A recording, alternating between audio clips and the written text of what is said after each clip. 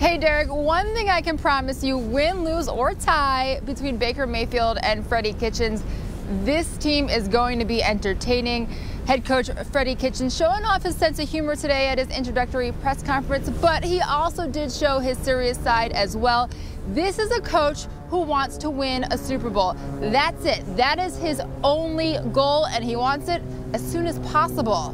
But with that said, many members of the media questioning whether or not he's even qualified to be a head coach. This is a guy who has never been a head coach of a team at any level. But when he was questioned about whether or not he's ready for this job, he seemed pretty confident. So am I ready or not? I don't know. I can't. Were you ready to be a parent?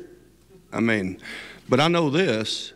I know they had confidence enough in me that I would figure it out and I'd get the job done. And I promise you this, I won't let them down.